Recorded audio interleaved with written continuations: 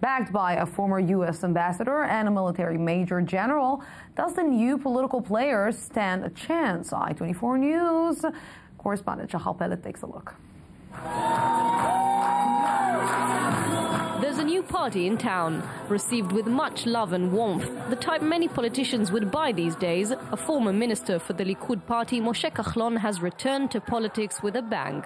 Surrounded by representatives from most of the Israeli spectrum, his new movement, dubbed Kulanu, All of Us, aims to make a social-economic agenda as its highest priority. It is a party that is very much connected to the problems that are facing the people of Israel, the social problems, the economic problems, and the challenges we face in the international arena vis-a-vis the peace process, our relationship with the United States and with Europe. We know that a lot of the problems are because of monopolies that we have and because of the way the government works. And Moshe Kahlon, the leader of Kulanu, he has proven in the past that he knows how to handle these monopolies, and he knows how to handle the government to make sure that the people at the end of the day in their home and their bank account will feel the difference. Kahlon, also known as the nicest guy in Israeli politics, has a typical Cinderella story. Raised in a family of 7 children with a low socioeconomic background, he reached respectable ministerial positions. He is a man who started from a very low place and reached very high. He is a man who went against the stream. And every one of us today holds a cell phone which costs 5% of what it used to, thanks to Moshe Kahlon. And when he'll be in charge of issues such as construction and the cost of living, he will operate in the same way.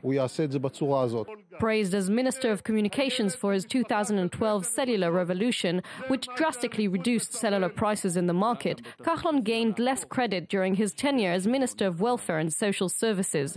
But his supporters hope that, given the power, he will be able to make a real change. I hope the party will help the Arab and Bedouin sectors solve their problems. There are problems in the Interior Ministry, in infrastructure and in internal security. I hope that as he managed to drop the cellular prices, he will overcome other challenges. Answering to the Central Party's trend accusations, the new candidates believe they bring a fresh perspective to the public sphere. I think that not being a politician is a big advantage.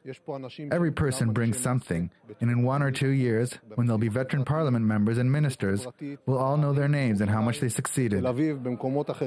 Thus far, the polls see the Kulanu party winning between 7 to 10 seats in parliament, not the promising figures the party wants.